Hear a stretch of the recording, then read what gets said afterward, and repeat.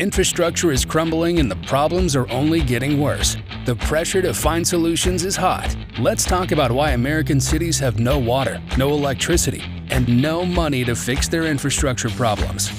Welcome to the Infrastructure Hot Seat Podcast, hosted by Chad Smeltzer. Hi, everyone. Welcome to the Infrastructure Hot Seat Podcast. My name is Chad Smeltzer, the CEO and founder of BigPyramid.com. With us today is our guest, Mike Simpson from Simpson Co. He's the CEO, and he is making a big difference in the water and wastewater industry. Thank you for joining us there, Mike.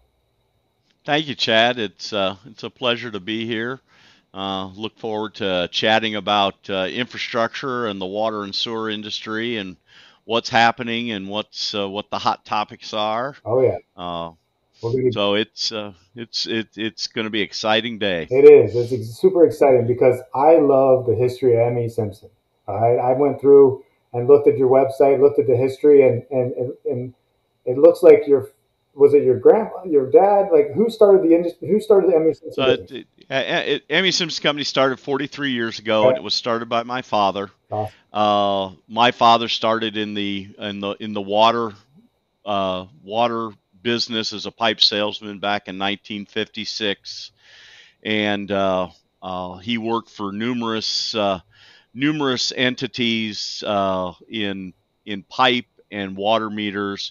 And his last gig when he was working for someone, he was the general manager of AirVac, the vacuum sewage business down in Rochester, Indiana, where I grew up and graduated high school from. And in 1979, he decided he wanted to form his own business, and he started Simpson Company. And he was a manufacturer's rep, and it started really going. And so in 1983, he convinced me that since I had been in school for a couple years, didn't like it, and was going from job to job trying to figure out what to do with my life as a 23-year-old. And he and my mother convinced me that I'd be good at this, and I started with him in February of '83, and then a couple of years later, my brother-in-law Dan was just finishing at Purdue, and he joined the company, and we decided to provide the services ourselves instead of just being a rep company. Nice. Most of it had to do with, I know this will shock you, control. Makes sense. We sell a job, and as I always said, sell a job and they do something dumb, and I got yelled at. Right. And by the customer, because I was the point of contact. And we decided that if we did it ourselves, then we knew who did it and had control over those people. That was our running joke. And so my brother-in-law and I, there was the three of us, and off to the races we went. That's awesome. Here we are today in 2022 with close to 80 employees and multiple offices across or from the eastern part of the country, and we're just big into all kinds of things in the water and sewer business, in services for utilities. So yeah, no, that's an amazing story. Like the history of the family and next generations taking it over. That is amazing. Do you have a predecessor to you coming up in the future? Just curious. Talking to got a couple, a niece and a nephew that are the right age group. My niece works for Nicor over in Illinois. She's a PE. My nephew works over in LaPorte in a logistical warehouse for HarperCollins, trying to see if they're convincing them that this kind of crazy lifestyle is something for them. So we're working on that succession plan to see if we can move it to generation next. Now, when you say crazy lifestyle, let's dig into that a little bit more, because I'm in that space, you're in that space, and I'd love to know your interpretation of that. Well, it's I always chuckle when I watch TV and listen. I always equate it to listening to politicians pontificate about this, that, and the other thing, and people don't have a clear understanding what entrepreneurship really is and what owning a business really is, and it may look all really cool from the outside, but there's a lot of stress and a lot of I'm going to say joys and tears all at the same time. Oh yeah. And as I say, I've had my share of laying awake at night, wondering if there's enough money in the checkbook to cover payroll. Yeah. We've been down all those roads, and it's not for the faint of heart. Yeah. It can be a very, very stressful lifestyle. So Yeah. some people see it, it doesn't interest them, and I respect that. And others of us are, such as yourself, and I know myself, are mentally unstable That's and what I was thus gonna say. crazy enough to do It's, this, it's, and yeah. don't think anything of it because not, as I always laugh, I'm really not right in the head, and that's what, causes issues. Yeah. So, Yeah. No, uh, I'm with you 100%. It's amazing that, well, like they say, if it was easy, everybody would do it, right? It's just the way the oh yeah, industry is. It's like, oh, we want to make all this money, but go ahead, take the risk, start your company, leave your company where you're making lots of money, and yep, it's oh really yeah, hard to it's and lots of money is a relative term do. It's because not what everybody yeah, thinks. it doesn't exactly work that way. It sounds good though. On It paper, it does. sounds Yeah, fantastic. Yeah, that's what yeah, everybody yeah, thinks. So, all yeah. right, in your experience, all right, let's take it from the 80s, 90s, 2000s. What trends have you seen the industry move into from back then to now? Well, since I started 39 years ago, I mean, the trend has really been, I'll use it, it's technology, and I call it computerization. I'm sure there's much fancier terms, Yeah, but that's the trend I've watched in the industry, and where we are today. I mean, I look even for our company, we've gone from everything on a printed form and a pencil and a clipboard to everything's on a tablet, or, for, as I laugh, for our younger technicians with fantastic eyesight, they can do it on a cell phone. right. I can't see that well. Even a tablet has to be zoomed in. So, and I chuckle about that, but we've gone, it's the technology change, and the technology in some of our spaces, like in the water loss space, in the leak detection area. In 77, the first real correlator was created and patented for leak detection.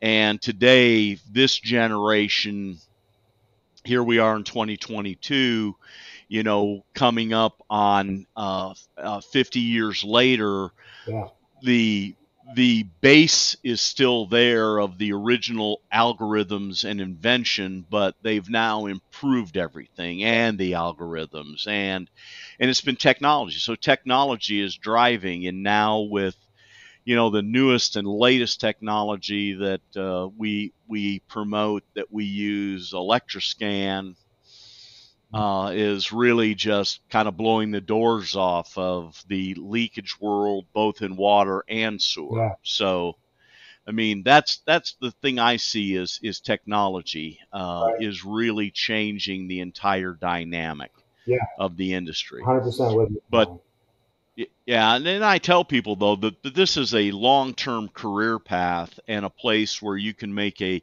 solid, decent living, be it working for a utility or a private business like ours, uh, because no matter how much technology we have, until they invent the robot that can do it, it takes people.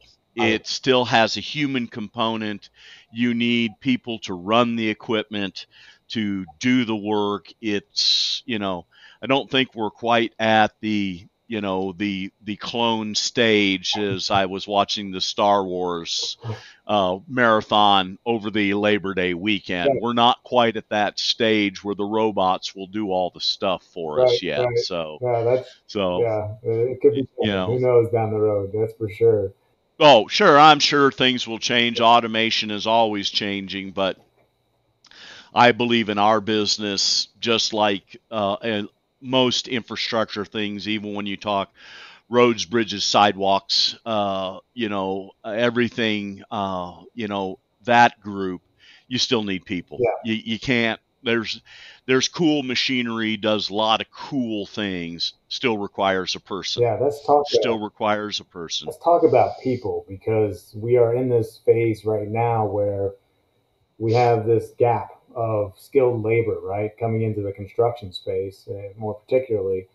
And I would assume that you're kind of dealing with the impacts of labor shortages just like everybody else. Can you elaborate on that a little Same, bit? same problems. We've got a couple unfilled positions open in Indianapolis. So any of the listeners, when they hear this podcast, you live in the Indianapolis area, go to our website Love it. and apply.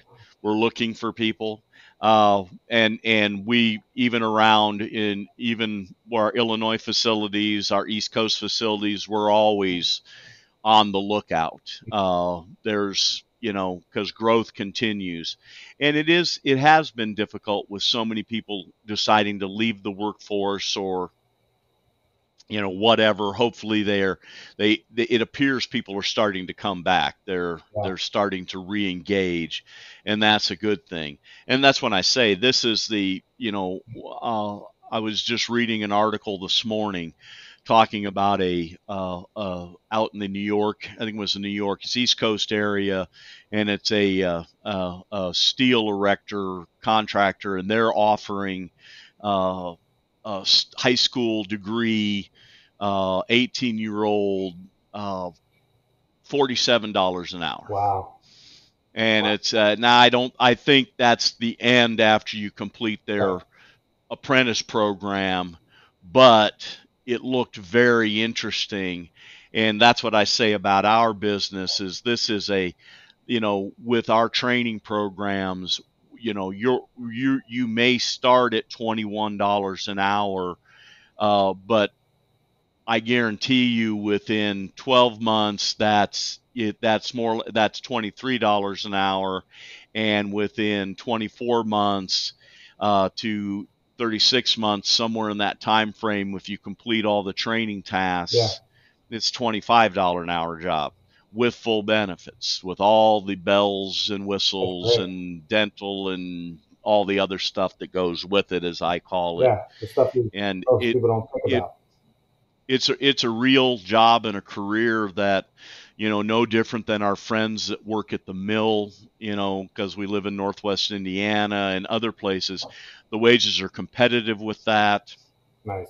We try to be relatively competitive, and try to offer maybe not exactly the same as fancy of benefits because we're small, Right. but we certainly do our best. But I tell people that you don't have to go to college to work here. We have plenty of college graduates that work here, but you don't have to go to college Yep. to work here. Mhm. That's a misnomer. Yeah. This is just like, I'm sure you talk to a lot of people, chat around, and there are a lot of places out there in the trades and everywhere else that are saying, hey, need you to graduate from the local high Yeah. school. I'll take it from there. Thanks. Yeah. Just Yeah. We need. graduate from Yeah, we need. graduate from high school, come see me, Yeah, we need labor workforce, and that's one thing.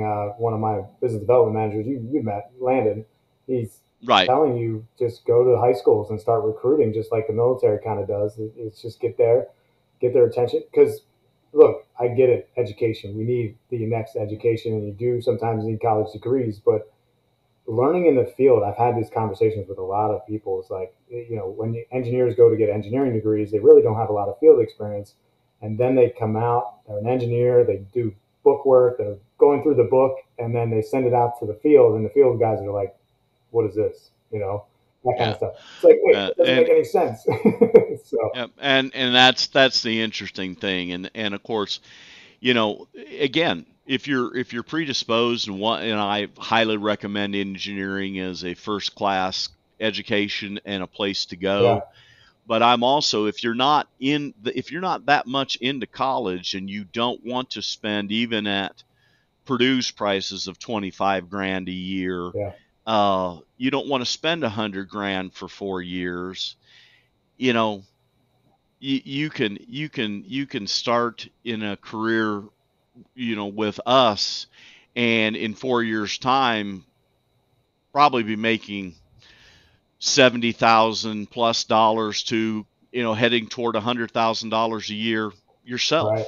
You don't have to. There's no. That's the misnomer, and that's what I talk to a lot of guys in the construction industry, the building trades, operating engineers, and they all say the same thing. Hey, you come to work for us, you get through the training programs, you actually work hard and make an effort, you get paid to learn, and in the end, it won't be hard to make $30 an hour, and have benefits, and with overtime and all that other stuff, those numbers just escalate Yeah. up. Right. Yeah. They just escalate up, Yeah. True. and those are real quality jobs. Yeah. That's a real job.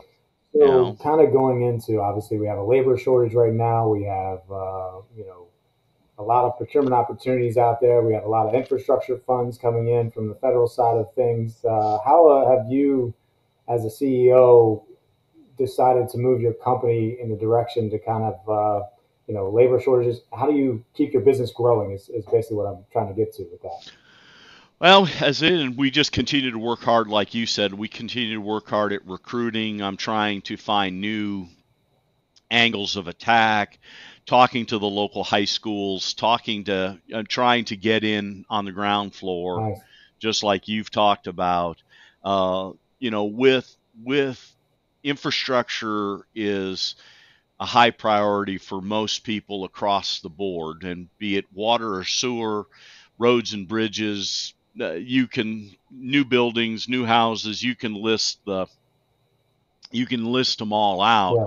And so there's oodles of opportunity. So yes, it's recruitment, uh, and then getting people that will help you, move forward. And like I say, we're trying to use every trick in our book, Right. and talk to everybody we can talk to, Yeah. about opportunity. Yeah, I think it's a great place as you as a CEO. One of the things I respect about you is you've been in the industry a long time. You've been running ME Simpson for a long time. You as a CEO, I see you have adapted to, bringing in the millennials and stuff like that, and being an open place where you can learn a lot about the infrastructure world and get into this business, which is amazing to your benefit. Great job. Um, Thanks. Sticking to infrastructure though, and going a little bit back to technology, what are some of the other problems you've been finding in this space where we all compete with technology and infrastructure? I think the only not it well the problem that I see is, in some cases, people are entrenched in, we've done it this way for the last 100 years, and they're not good. People in general are never good with change, and so the hard part is getting them to realize why they need to change, the true value of change, and how it actually is for and to their benefit, not only as a person, but their utility. Use an example. One of the things we see all the time in the water loss area is people don't test their production meters, or they tell me they test them, and what they're doing is the 4 to 20 milliamp signal test from the head of the water meter back to the computer, to the SCADA board. Mm-hmm. And they're making sure that that's operating properly, so that the signal's correct, so the reading's correct. And that's a valuable part of the test. Unfortunately, it has nothing to do with the physical water meter. And so they're not testing the physical water meter. They're testing the signal from the head to the computer. Wow. The physical water meter, you need to do a physical test on to verify that it is functioning properly and accurately. Wow. And so that's been and the problem is people adapted to that and got used to that over the last, I'm going to say, 50 plus years, probably 100. Wow. And they just look at you all confused. Well, we've always done it this way. Yeah. And it's nobody's fault. It's just a habit that got started in places, and slowly but surely we have been re-educating and making changes and helping utilities move forward. Let's talk about that meter real quick, because that's data that is estimated mostly, right? Is that the case? And I'm still learning some more about the water meters and things like that. Water meters, it's not estimated. Water meters are measuring or counting the amount of gallons flowing by. Right. And so, the thing is with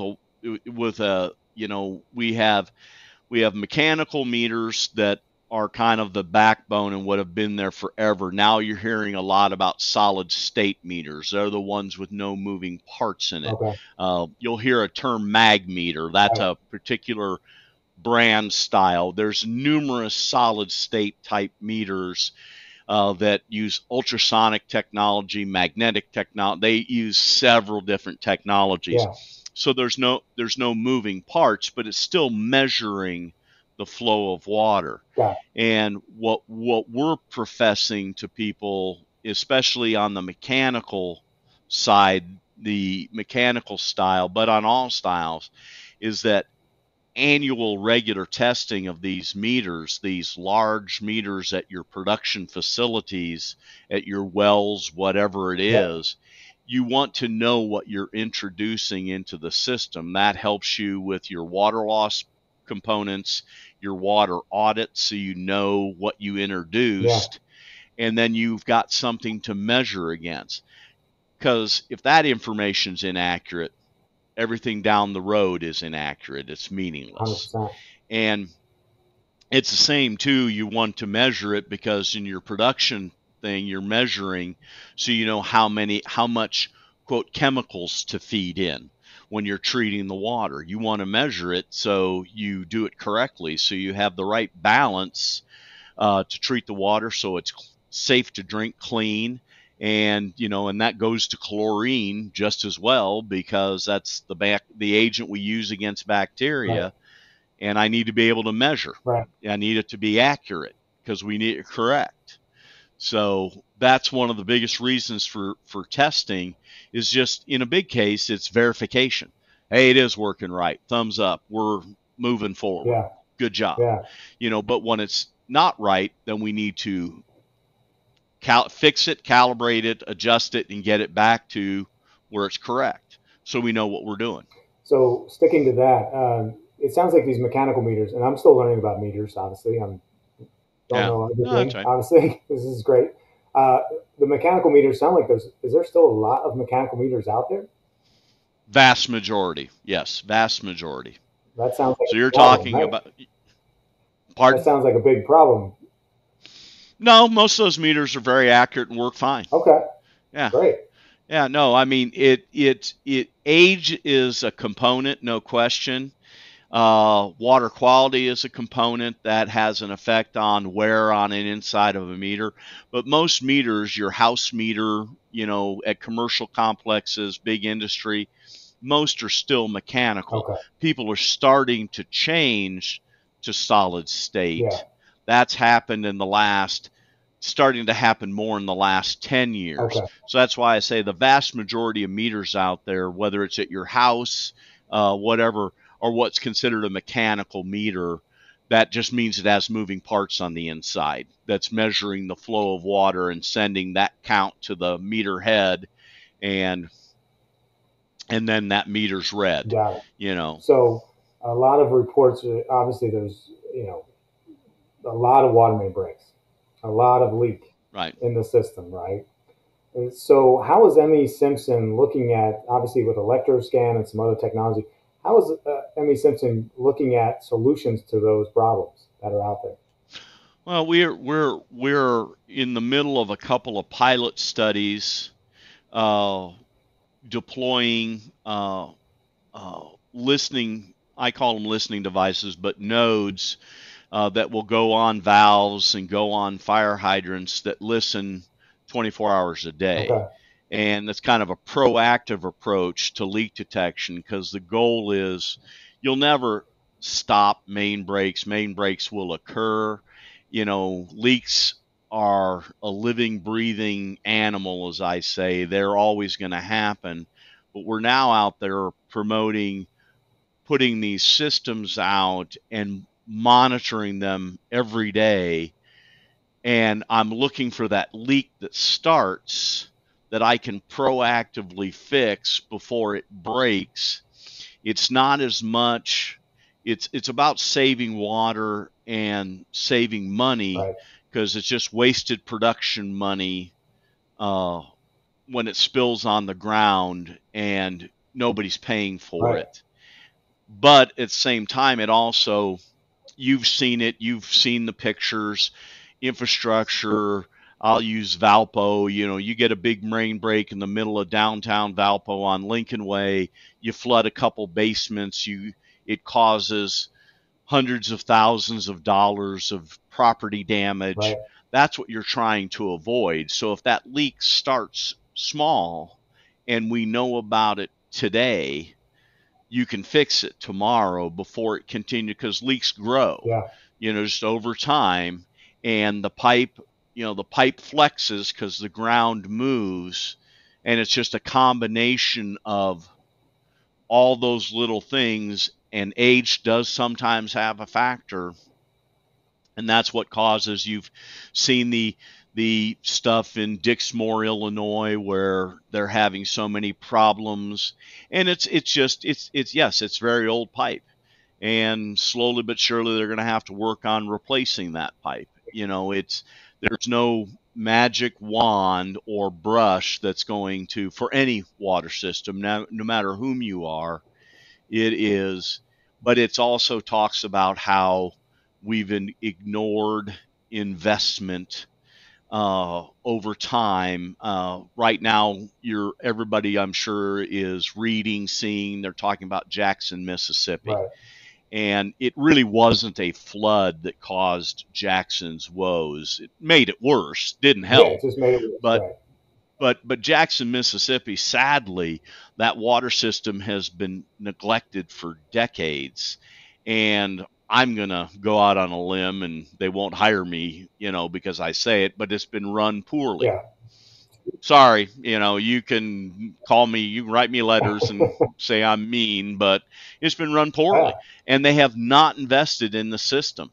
And what they have invested obviously hasn't been good investments, the best I can tell. $61 million And budget yeah, every year. Water and sewer.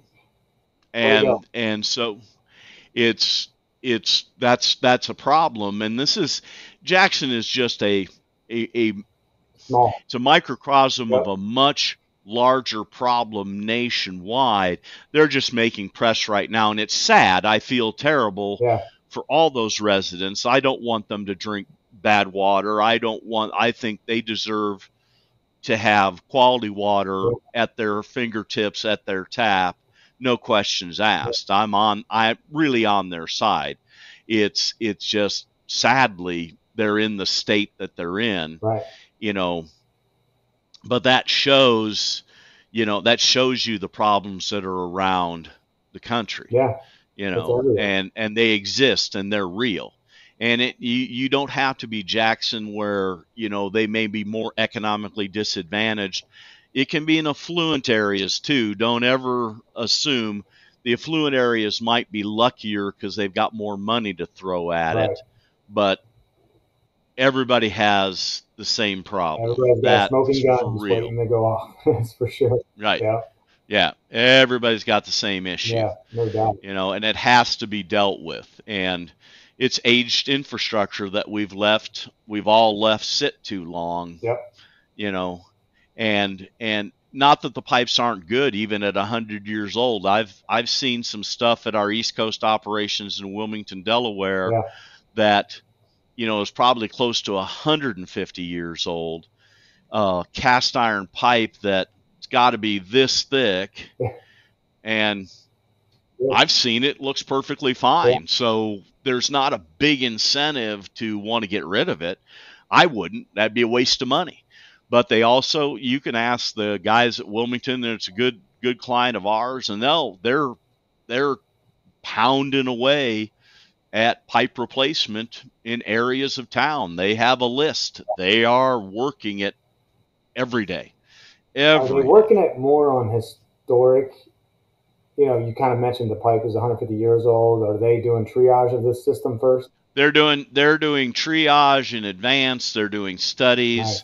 That's some of the stuff programs we offer with our pipe rank AI services, Nice. as well as our ePulse, which is an actual boots on the ground checking segments of pipe program.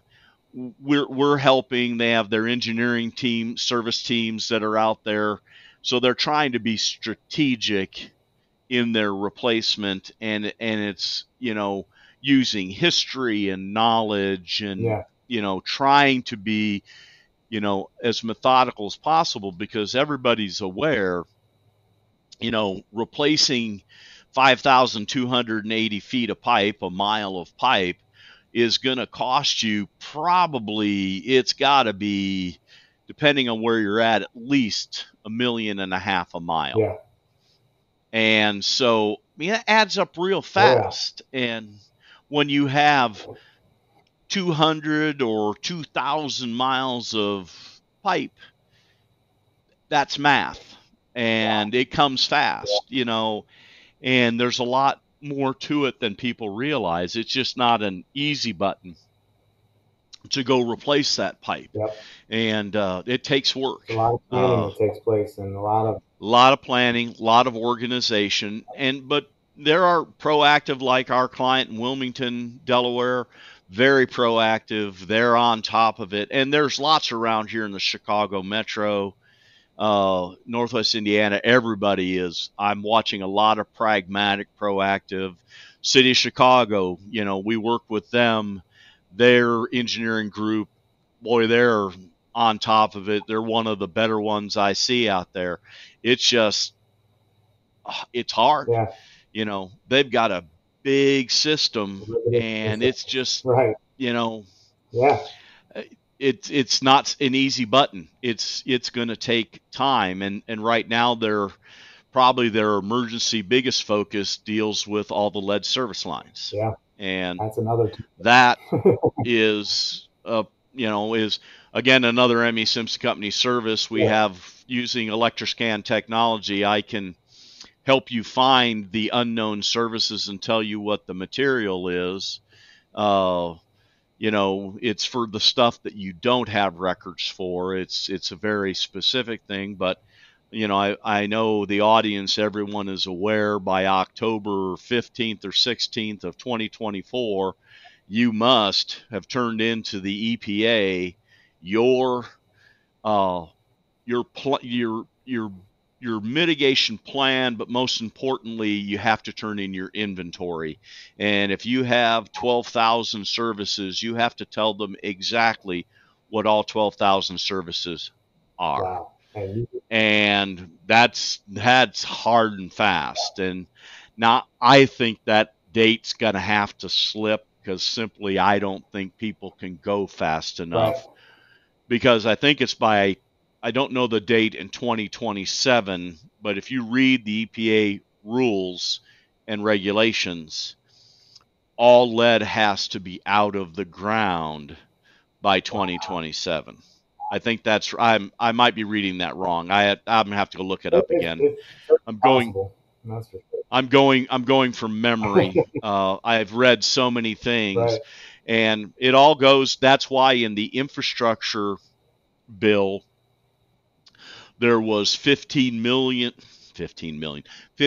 billion dollars set aside specifically for lead mitigation in drinking water Right. systems. Basically $3 billion per year for the next 5 years. Wow. And in the congressmen I've spoken with from Indiana, I've told all of them, get prepared for that to slip. And I said, guys, I think you're going to need a little more money. I think the number's not right. Yeah. It's no offense. I mean, everybody's doing their best estimate. I'm not criticizing. But I said, based on our manpower struggles, I don't think we can get it We're not done going. in a 5-year time frame. It's going to be really, really hard. And not because nobody doesn't want to, it's because we We can't. don't have enough You know, resources. Yeah. We don't. I don't think there's enough resources out Yeah. there. It'll be interesting, but it's you know, in all the utilities we're speaking with that we do business with, obviously, you know, just getting the inventory done so they can present their mitigation plans. Just getting the inventory done is a task. And I, like I say, we're finding that most utilities are finding that in their records, 10 to even up to 20% on some, they have no records. They don't know what's underground. Wow. And hey, you got to remember, some of this stuff was put in 100 years ago, and even 50 years ago, you know. But think most development, if you think about where we live in Northwest Indiana and the greater metropolitan area, most stuff, the heavy building was in 45 to now, but you're going back all the way to 1950s when all these suburbs blew up and everything was installed. Yeah. So I'm not surprised that they're missing pieces. You know, I'm stuff missing data out happens. there. Yeah. That's a long time ago. Yeah. You know, they did not have the advent today of computers and databases and all the other stuff. So, you know, I'm not pointing a finger at somebody going, what do you mean you can't tell me what these are? Because that it's a foolish finger to point. It's a realism that, you know, I bet we had, you know, I'm sure there are missing records from 1979 when we started this business that I probably can't find anymore. Who knows if probably were destroyed or tossed out because nobody thought about it. You know, kind of that kind of stuff. Interesting segue into what you're kind of getting to is data, right? Infrastructure data. And I feel like, in my opinion, that we need a centralized database for infrastructure to help communities understand what they actually have and how to budget appropriately. Well, what do you think? Yeah, nowadays, I mean, Indiana, specifically Indiana, requires an asset management plan that has to be turned in. It's got to be a 5-year plan. It's got to be records. Most utilities, and it continues to grow every day, are coming to life with data management systems, GIS systems. They're digitizing their records. They're actually doing better than you think. I don't know that you need a central repository, but yes, most utilities need to have a robust data management program for their water and sewer. You know, and quite frankly, you can add in roads, sidewalks, trees in the park stuff. I've got utilities I know that the city's GIS program, they even have the trees documented and GPS'd. That's great. Because the parks department has the swing set and the teeter-totter. Now everybody chuckles, but I'm like, but you have to document all of that. You should have a running inventory of all your stuff. 100% I just call it stuff. stuff. And no different than your house when you're in the basement and you're pulling those plastic totes out and you open it up and it's a surprise and you're like, wow, It's so you true. know, Yeah. wow, look at this is from 1983. My wife did that to me the other day and she said, get rid of this. And I'm like, but these are treasures. And she goes, it's junk, It's you know. yeah. But it goes to that is there's no question that we have to be, and with today's technology is an advantage. Mhm. We have to be super more aggressive about these inventories and about managing our data and managing our databases. And utilities really are stepping up to this. And this, hey, that's what Flint, Michigan did. Sadly, tragically, it woke everybody up to some very interesting and concerning problems. Yeah, it did. And what we're seeing in Jackson, Mississippi is another example Right. of, so far nobody's gotten sick and nobody has had anything bad happen so far. Yeah. Scares me to death that somebody could. But that's the problem with Flint. We were poisoning, not poisoning is a mean word, but lead was leaching into the system and little children were drinking that water. How about that for an answer? Yeah. And so, yes, in simple terms, in mean terms, we were poisoning little children. Right. And it was wrong. Right. And it was a failure. That was a hardcore failure of humans. Yeah. Hardcore. Yeah. And what we're seeing in Jackson is a hardcore failure of humans. And the fact that they even knew that was a major problem and still didn't fix it is amazing to me. Again, that's when I say we get into the words hardcore failure of human beings. No, it's true. You can buy all the technology in the world and all the whiz-bang toys. Still takes humans. 100%. And what we're seeing when we see these things, the failure is always comes back to, they don't want to admit it, but it's human failure. Yeah. And we screwed up. And instead of owning it, they deflect and blame someone. I've already, I've read all the articles. This is great prep for the conversation, because that's the conversation I was having with one of our engineers before I jumped on with you. Nice. We were talking about Jackson and the failure of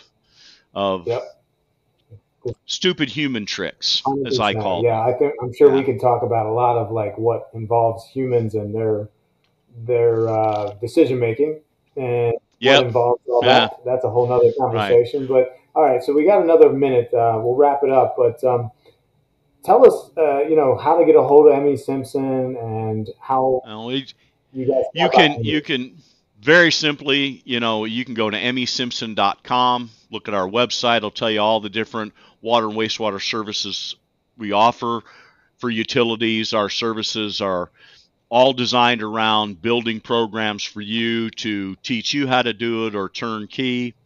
You can call me at 800-255-1521. I love that you took that number.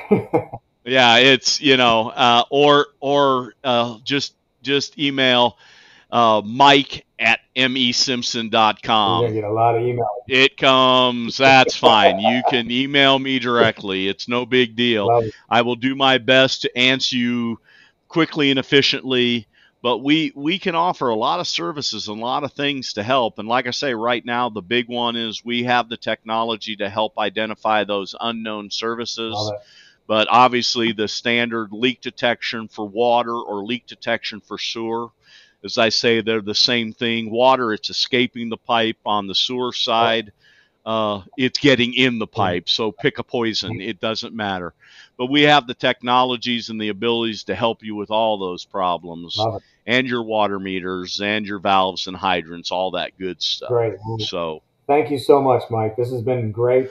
Thanks. I 100% am going to reach out again where we're going to have another podcast. I think we have more to talk about in that human we've got a number of things, Chad. We're going to have to probably sit down and lay out an outline of some of the cool infrastructure things we should be talking about. That's for sure. Well, thank you so much. I appreciate it, Mike. Appreciate your time. You have a great day. Thanks, Chad. Have a good one. See ya. Bye. Thank you for listening to the Infrastructure Hot Seat Podcast. We hope that this show brought you some insight on relevant topics within the infrastructure world. Please join us every 2 weeks on Tuesday for the next episode. If you're interested in being a guest on this podcast, please set up a 15-minute interview with your host at calendly.com/Chad Smeltzer.